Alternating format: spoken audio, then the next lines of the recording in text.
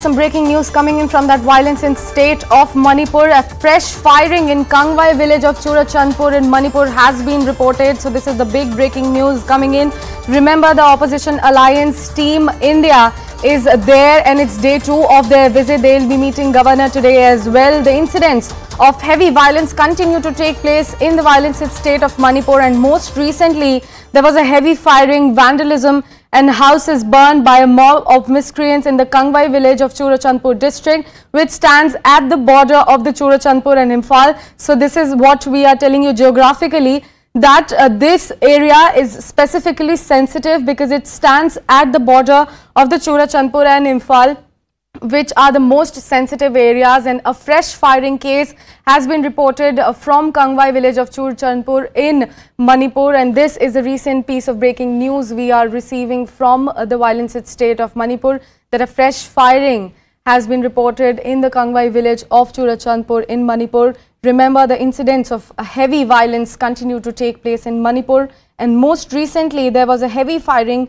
vandalism and houses burnt by a mob of miscreants in the Kangwai village of Churachandpur districts, which stands at the border of the Churachandpur and Imphal. This is the important point to be noted that this particular area, the Kangwai village of Churachandpur district, stands at the border of the Churachandpur and Imphal, and the incidents of heavy violence continues to take place in Manipur. Manipur remains on edge. I have CNN News 18's Kamalika joining me on the phone line.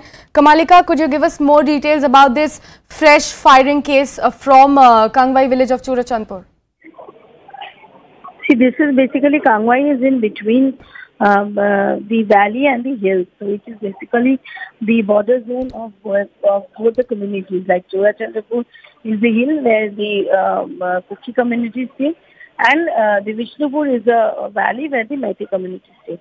So Kangwai is in between that, and this is an area where we were also caught in fire in 2 to 3 days. So this is an area which is very vulnerable. And this is an area where today also what we got to know that intermittent firing took place. So this is one concern area, that this area firing is continuing every day. Well, Kamalika, thank you so much for bringing in all those crucial details. Now we have some exclusive ground reports. Let's listen in.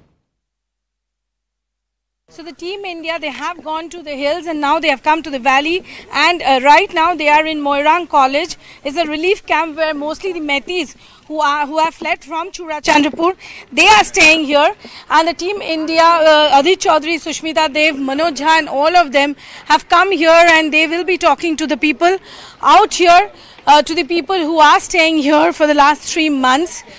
They will be talking to them, and they have already spoken to the people of hills, and now this time they are going to speak to the people of the Meitei community who have fled from the hills 3 months back. आप बहुत जगह गए हैं. You have been visiting all the relief camps. क्या solution है, कब आएगा police?